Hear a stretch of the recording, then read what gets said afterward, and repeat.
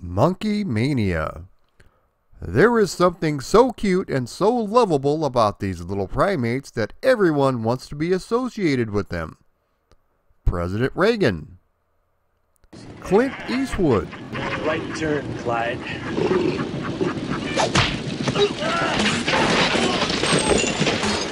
And even Homer Simpson, to name just a few. Today, we are going to discuss one in particular. This one not only has crazy monkey strength, but also an advanced intellect to boot. No, I'm not talking about Dr. Zaius. Dr. Zaius, Dr. Zaius, oh, Dr. Zaius. I'm talking about Toki, who is the star of the game we are discussing today. Who is Juju and what does he have to do with this game? Let's find out as we learn about the history of Toki. The year is 1988 and TAD President Tadashi Yokoyama is developing the second arcade game to be released by his company. TAD was created by a number of ex-Data East employees, with their most successful game being Cabal. According to Mr. Yokoyama, a freelance designer brought in a portfolio of designs including one of a funny-looking monkey. The team were so enamored with this design they decided to create a whole game around him. Platform games were extremely popular at the time, especially on the home systems. The designers wanted to create something similar for the arcade market in hopes that it would stand out. The original Japanese title was Juju Densetsu, but when it was licensed to Fabtech for release in the West, the name was changed to Toki. The game was designed by Akira Sakuma, who wanted to create a platform game only with a bit of tongue-in-cheek humor. As the story goes, Toki is living on an island somewhere with his girlfriend, the beautiful tribal princess Miho.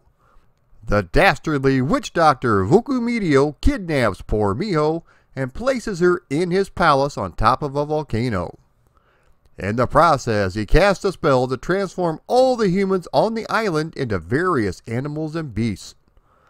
Apparently, Dr. Vukumidio is a bit of a moron because the spell doesn't work as planned, and Toki retains all of the knowledge from his human self.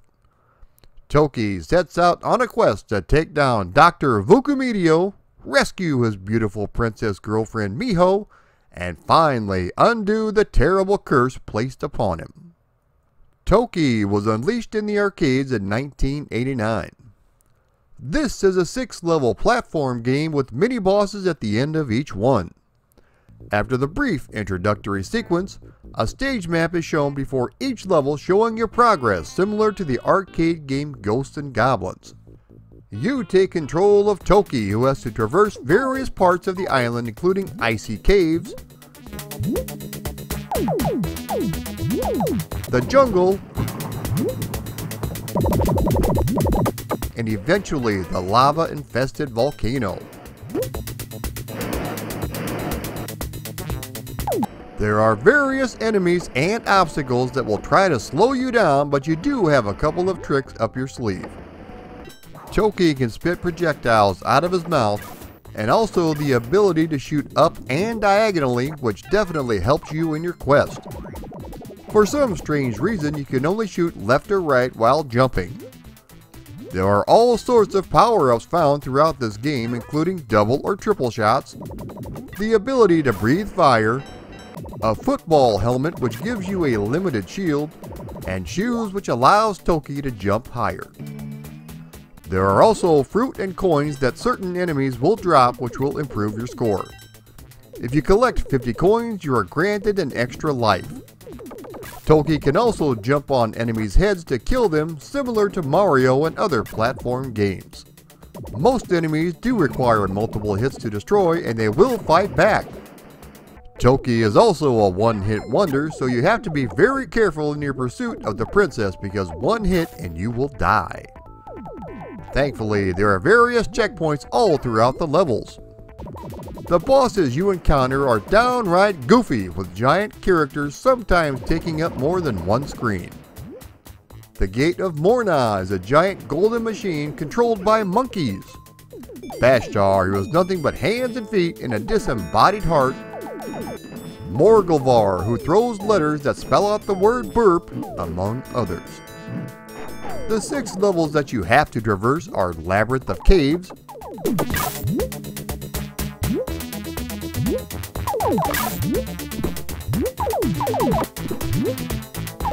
Lake Neptune,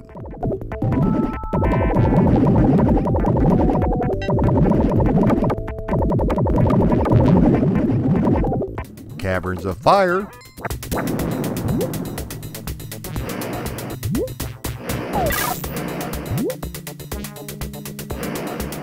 Ice Palace,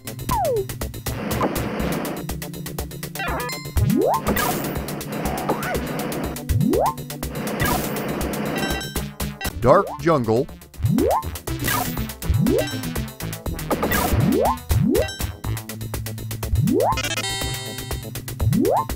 and Golden Palace.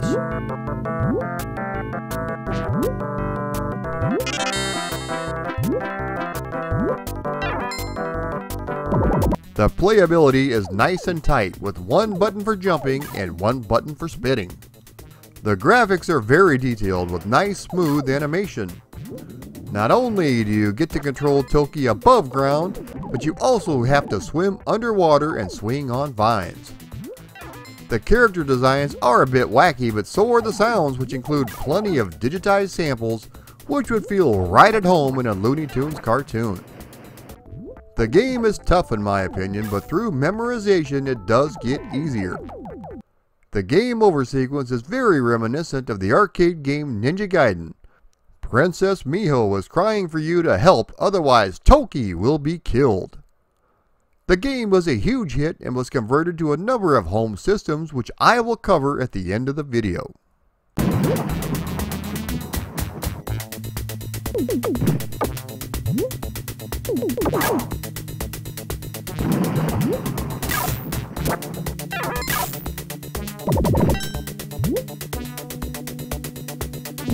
A remake was announced in 2009 and was considered vaporware for years after missing its 2011 release date. The remastered version was finally released in 2018 and it looks fantastic. An exceptional amount of detail was put into the game as the developers of this were huge fans of the original arcade game, and it really shows. Everything has been redrawn in a comic book style and it looks great. There are multiple levels of smooth parallax scrolling and it almost makes it look like a real cartoon. The level layout is 1-to-1 from the arcade game, but since the playfield is now 16:9, you do get a wide view of the action, which makes everything just a little bit easier. The music has also been given a significant boost with extra arrangements added from the arcade original. The controls feel exactly like the arcade game, so if you are a fan, you should definitely check this one out.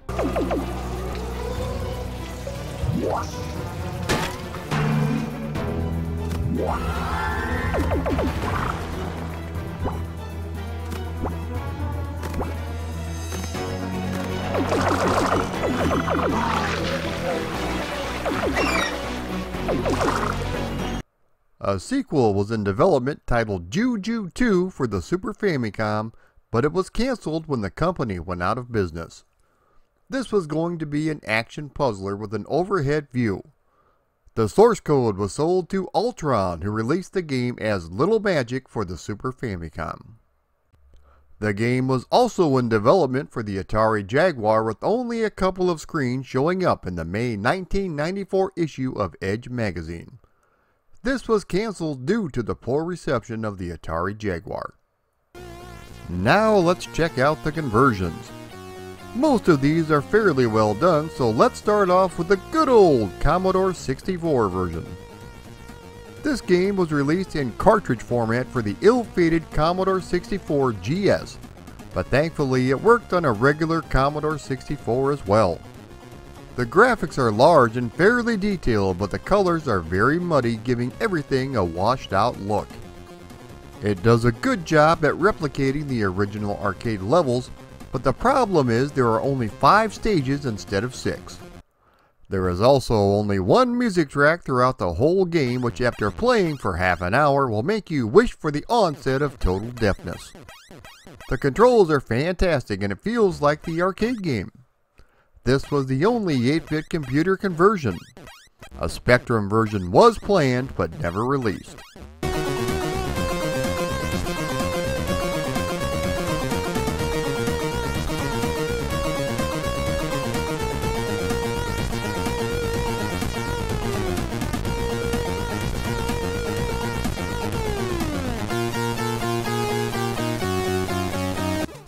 Let's go ahead and take a look at the Amiga version. Now this is absolutely fantastic. Looking very close to the arcade original with some stripped down colors, everything from the arcade game is here, from the opening sequence all the way to the credits with an enhanced ending sequence. The sprites are large and very detailed with excellent animation. We even have the same parallax scrolling found in the arcade game. We have both music and sound effects while you play, which is a definite plus. The controls are nice and tight and it feels just like Toki. There was one change from the original which I found a bit strange. In the opening sequence, Princess Miho was wearing a different outfit and has a wardrobe malfunction. Not quite sure how this one slipped by the censors, but I'm sure glad it did.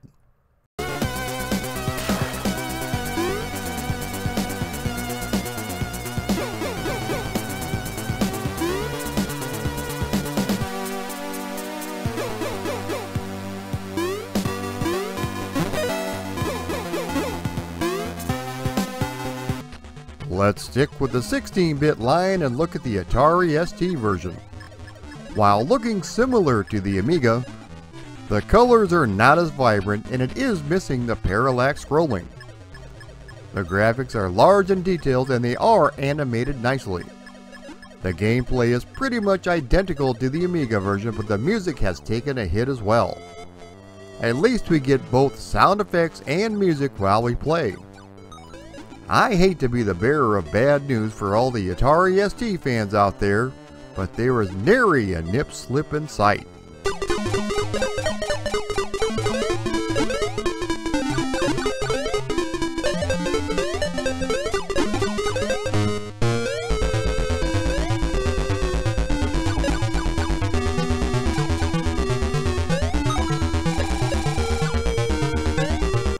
The Atari Lynx version is up next, and it's another really good conversion. This was developed by Scott Williamson, and it was definitely a labor of love.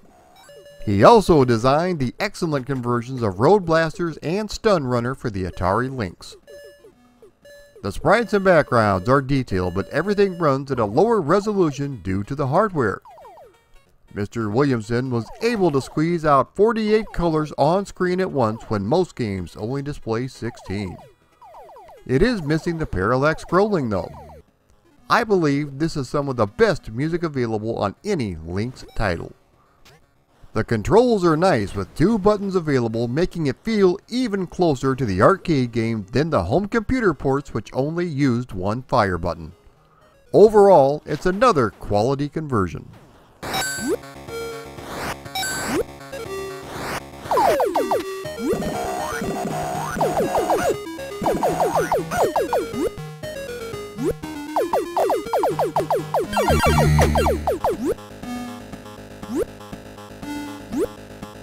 The Sega Genesis received its own unique game entitled Toki Going Apespit, and it's a really good version.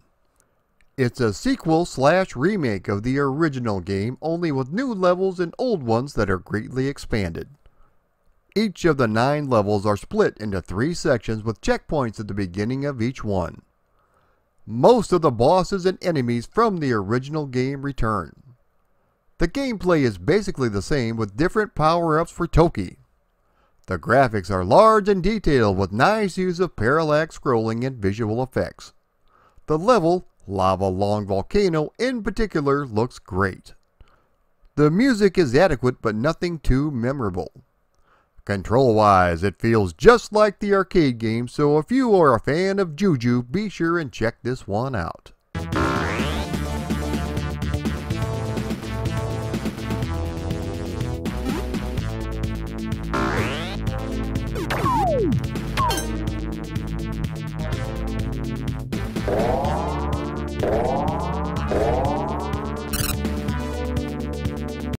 The NES version is up next, and once again it's well done while trying its best to be faithful to the arcade game.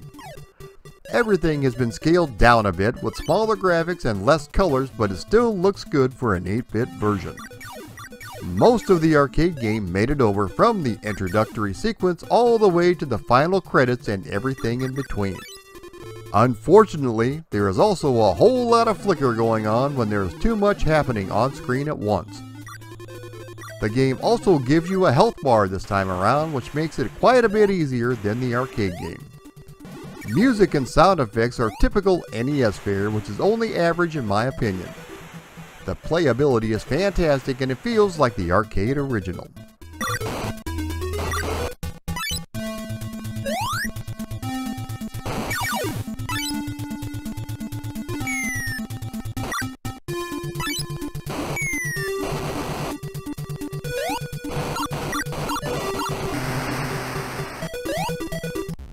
One conversion that was rumored to be almost complete but never released was the Atari 7800 version. For years this was considered vaporware, but thankfully this was found and dumped. It looks fantastic with large detailed sprites, although not quite as detailed as the NES version. For a prototype, it appears to be almost 100% complete, which included a near complete ending. All of the levels and bosses appear to be present. Hopefully the ROM will be released online at some point so we can all enjoy it.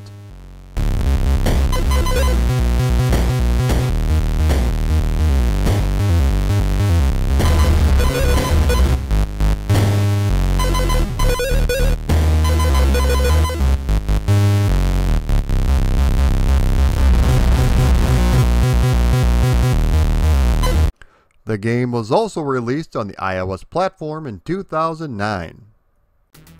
Toki didn't get much love here in the United States when it was released in the arcades, and I've never seen an actual arcade unit. My first experience with this game came from the Amiga version, and I have loved it ever since. It is a difficult game, but once you get the patterns down, it's not too bad. If you need a little bit of monkey love, be sure and check it out. You'll be glad you did. If you enjoyed this content, be sure to like, share, comment, and subscribe.